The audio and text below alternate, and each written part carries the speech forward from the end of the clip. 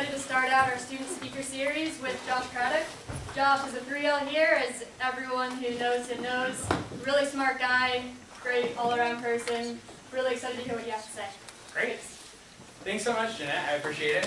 Thanks to the HLS Republicans for having me here today. It's an honor to talk about my note with you all, and I think it's a good time to talk about this note because, as we've seen from the last term, Justice Gorsuch has found himself aligned with Justice Thomas on many issues and proven himself to be an originalist in much the same way that his predecessor was. What is an originalist? Well, it means that the judge seeks to ascertain the original meaning of the text and to apply it faithfully. But I want to raise a question about whether Justice Gorsuch will be a more consistent originalist than his predecessor with respect to abortion. Now, that might be a little bit of an impertinent question and perhaps a little bit presumptuous, coming as it is from a mere law student questioning, one of the greatest legal minds of the last half-century. But I think that there are some good reasons to revisit the question. Other legal thinkers have looked at whether the Constitution protects the unborn on living constitutional grounds, from our broadening notions of equality or human dignity. Yale law professor Jack Balkin has explored whether a national right to abortion can be justified on originalist grounds and came to the conclusion that it can, under his understanding of originalist interpretation. And the late Justice Scalia articulated the position that there's no right to abortion affirmatively enshrined in the Constitution, but it doesn't prohibit it either. But the idea that the Constitution affirmatively prohibits abortion on originalist grounds hasn't really been closely considered before. The late Justice Scalia wrote in his Planned Parenthood versus Casey opinion, quote, "The Constitution says absolutely nothing about abortion." In his view, the 14th Amendment's guarantees of due process and equal protection for all persons did not encompass prenatal life. Instead, the question of abortion, he thought, should be decided state by state in the democratic and political processes through democratic choice. In a 2008 interview, Justice Scalia opined, "There are anti-abortion people who think that the Constitution requires a state to prohibit abortion. They say the Equal Protection Clause requires you to treat a helpless human being that's still in the womb the way you treat other human beings. I think that's wrong. I think that when the Constitution says that persons are entitled to equal protection of the laws, I think it clearly means walking around persons." Leave aside for a moment the observation that if the Constitution only protects walking around persons, then it does by implication have something to say about the status of abortion. Let's leave that aside. The question I want to focus on is, does the Constitution really only protect walking around persons under an originalist interpretation? Or is there a compelling originalist rejoinder by examining the original meaning of the term person as used in the 14th Amendment? I attempt to do that in my article, Protecting Prenatal Persons, Does the 14th Amendment Prohibit Abortion?, published in the last volume of the Harvard Journal of Law and Public Policy. The structure of my argument is pretty simple. First, the 14th Amendment's use of the term person guarantees due process and equal protection to all members of the human species within the geographic and jurisdictional power of the Constitution. Second, the preborn are members of the human species from the moment of fertilization. Therefore, the 14th Amendment protects the preborn from fertilization. And I don't want to get bogged down on the minor premise that preborn human beings are biological members of the human family. But I'd like to stipulate that it's scientifically well established that unborn human beings are members of the species Homo sapiens from fertilization. So if you'll indulge me in laying aside for a moment that minor premise, all that must be demonstrated is that the term person, in its original public meaning, at the time of the 14th Amendment's adoption, applied to all members of the human species. I want to draw on three strands of evidence to reach that conclusion. First, dictionaries of common and legal usage at the time of the 14th Amendment's adoption included defined person interchangeably with human being, or man. Thus, the original public meaning of the term person included every member of the human race. Furthermore, the use of the term person in statutes and court cases referred specifically to the unborn as persons in many cases. Second, centuries of common law precedent and state practice leading up to the adoption of the 14th Amendment in 1868 indicates that the unborn were considered legal persons. And third, the authors of the 14th Amendment expected it to protect every human being, especially the most weak and marginalized. This original expected application isn't conclusive of the original meaning, but it is indicative. And it demonstrates that informed citizens believed that the text of the 14th Amendment applied to every human being without exception. So I'll address each of these points in turn. First, let's start with the text. Dictionaries of common legal usage, as I mentioned, define the term person as interchangeable with human being or man. I'll give you a few examples. The 1864 Noah Webster's Dictionary of the English Language defined the term person as, quote, relating especially to a living human being, a man, woman, or child, unquote. The entry for human includes all those belonging to, quote, the race of man. No dictionary of the era referenced birth or the status of being born in its definition of what a human being, a person, or a man was. In legal usage, the term had expansive scope.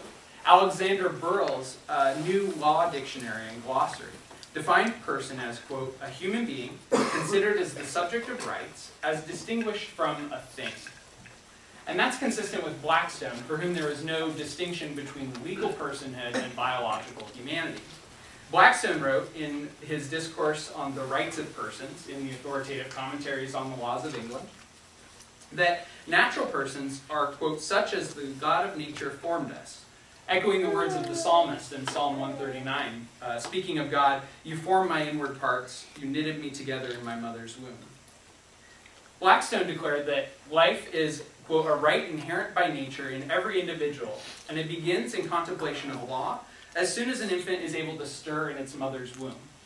Now, as I explained in my article, this mention of the unborn child stirring was intended to protect prenatal life as soon as it could be detected. You may have heard of this as the quickening standard. The principle to draw is not to is the idea that human life was protected as soon as it could be discerned, and it wasn't designed to exclude protection of life prior to that point. It's proper to derive the principle from Blackstone and other legal authorities of the era that if life could be shown to exist, legal personhood existed also.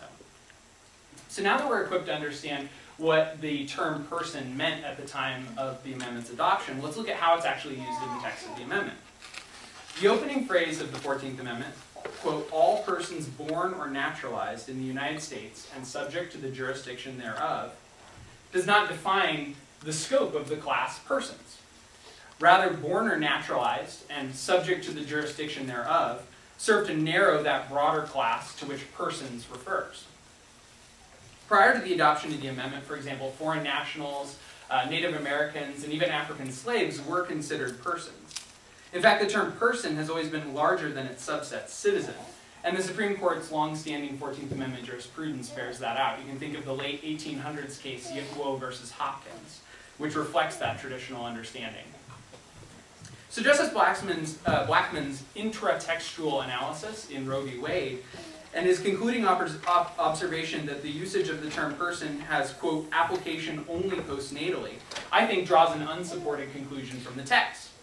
Justice Blackman went through every instance of the term person throughout the Constitution to try and show that it never once had application postnatally. But it's very difficult to prove what a word couldn't mean through negative inference alone. That's a point that Akhil Amar has made, specifically with reference to Blackman's intratextual analysis in Roe. To illustrate the problem, you could draw an opposite and equally unsupported conclusion from the text by using the phrase persons born or naturalized in that section 1. You could say the adjective naturalized indicates that there are persons who are not naturalized, and that born might function the same way by implying that there are persons not born. I think that argument is just as defensible as the one that Justice Blackman advances in Roe, which is to say, not very defensible. Now, before we turn to the next line of evidence, I want to point out that at this point, I think my case is proven. The term person in 1868 definitively included all human beings. So whether or not the states historically understood that the unborn specifically were human beings doesn't matter, so long as they believed that all human beings were entitled to protection under the 14th Amendment. So to borrow from Justice Scalia here, just as freedom of speech protects movies or internet communications under an originalist interpretation, even though those technologies didn't exist at the time of the First Amendment's adoption, the term person protects every member of the human species, regardless of whether individuals as were recognized at that time as members of the human family. The meaning of the relevant text doesn't evolve, it's simply being applied to a new set of circumstances, given new information.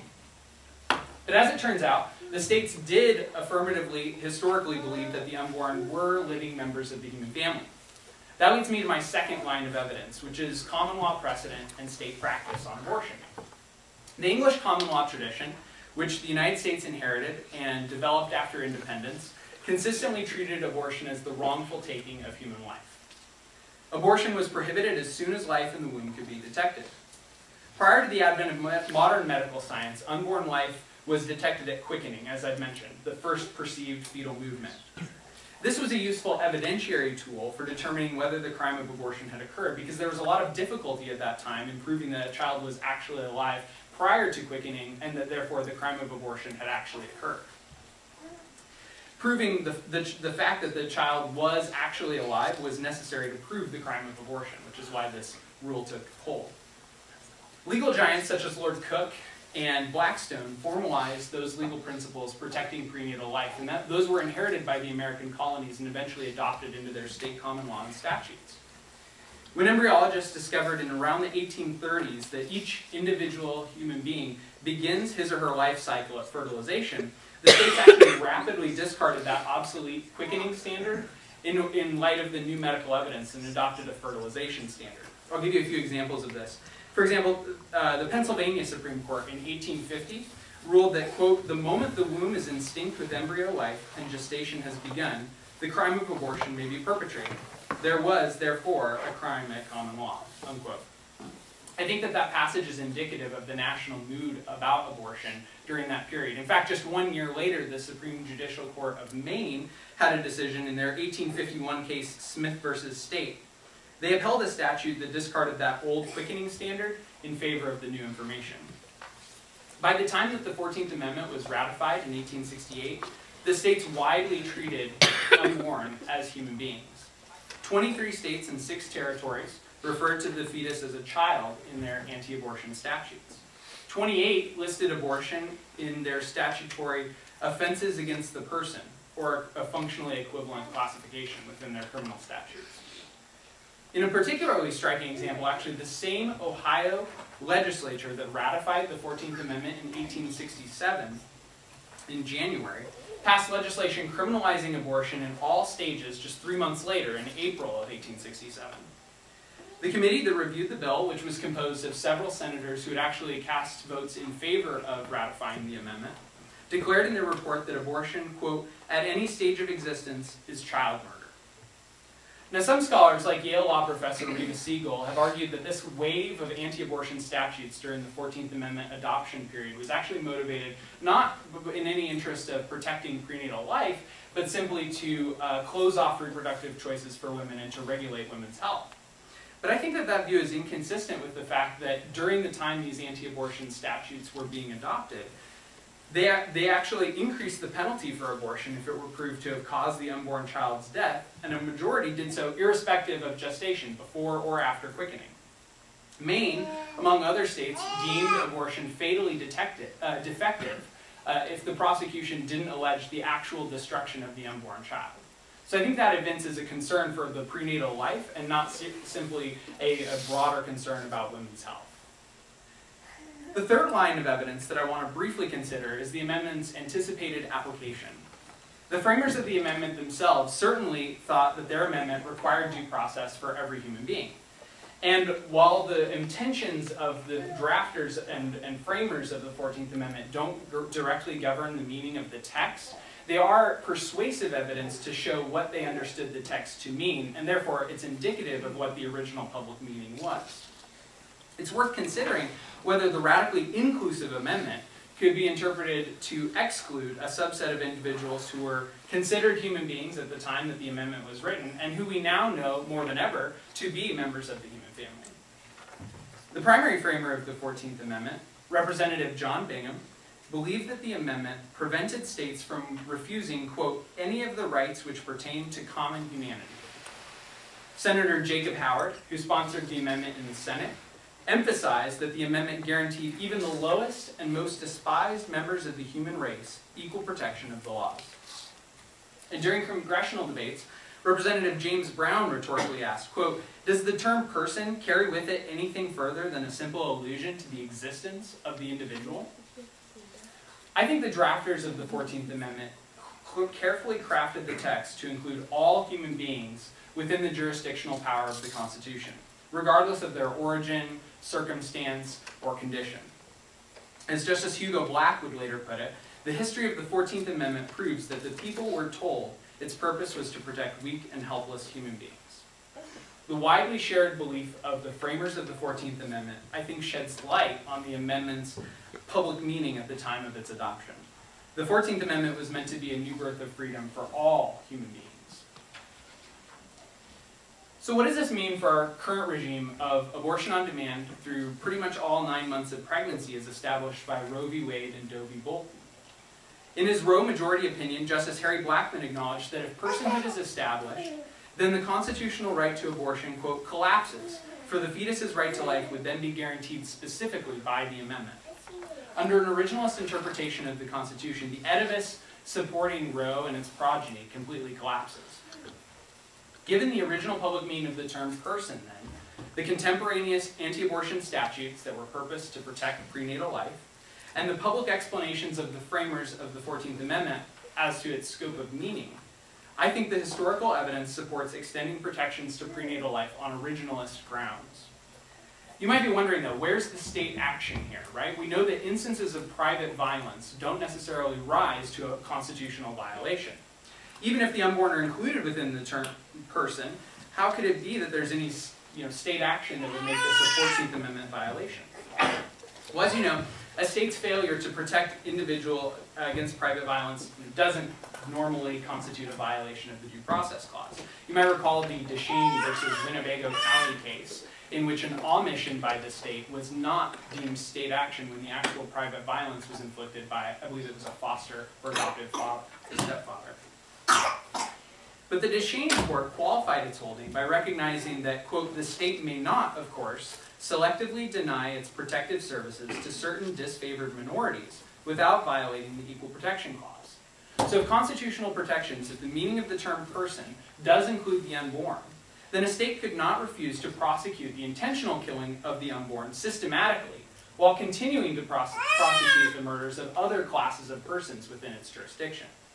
In light of the evidence, I think that that is a violation of the Equal Protection Clause. Similarly, if courts refuse to appoint guardians ad litem for unborn children whose interests diverge from, say, their parents, then that would be a violation of due process. Judge John Noonan, in his book, The Morality of Abortion, goes through a series of cases in the pre-Roe period in which guardians ad litem were appointed to protect the property interests and the medical interests of unborn children. So if an unborn child could have its property interests protected by a guardian ad litem, then it seems strange that his or her right to life would not be protected by the appointment of a guardian ad litem. So in light of all the evidence, I think that the Supreme Court has to reverse course on abortion on originalist grounds. But even if you're convinced of all that, so what? There are only two justices on the Supreme Court that are identifiably originalist in their method, right? Justice Thomas and now Justice Gorsuch. So without a majority on the court who might be persuaded by such arguments, what is the path forward for extending constitutional protections to the unborn? I think that each branch and level of government has a role to play here. So the executive, first, should assert his departmental authority to interpret and uphold the Constitution. The president should fulfill his constitutional duty to, quote, take care that the laws be faithfully executed. This may and should include, in my opinion, a rejection of the notion of judicial supremacy, the idea that Roe v. Wade is the law of the land. I don't want to get bogged down too deeply on this point because it's not the direct topic of my paper. But the president swears an oath to uphold and preserve the Constitution, not every pronouncement of the Supreme Court. Secondly, Congress should act under Section 5 of the 14th Amendment to enforce by appropriate legislation the Constitution's protection for unborn persons, such as through a Life at Conception Act, which is frequently being introduced in the House and the Senate. Finally, the states retain the primary duty to protect the inalienable rights of all human beings within their jurisdictions, the foremost of which is, of course, the right to life. States have a responsibility to exercise their police powers, that is, their authority to regulate public health, safety, and morals, to prohibit abortion. State governors and legislators should do everything in their power to uphold the U.S. Constitution on this point. I think candidates like Dan Fisher, who's currently running for governor of Oklahoma, is an example to the rest of the states on this point. He hasn't been punting the issue and saying that there's nothing that the states can do about it because of the Supreme Court ruling. So states that have considered personhood amendments and legislation, I think, are also an encouraging part of this trend in that direction, and I hope that we continue to see that play out. Until the Supreme Court, the people, or their elected representatives, undo the caste system of separate and unequal treatment for unborn persons, I don't think that there can truly be equal protection under the law for all human beings within the United States. The legal regime that discriminates against preborn human beings should be abolished on originalist grounds, restoring the harmony between science and law in a manner consistent with the Constitution. Thank you so much.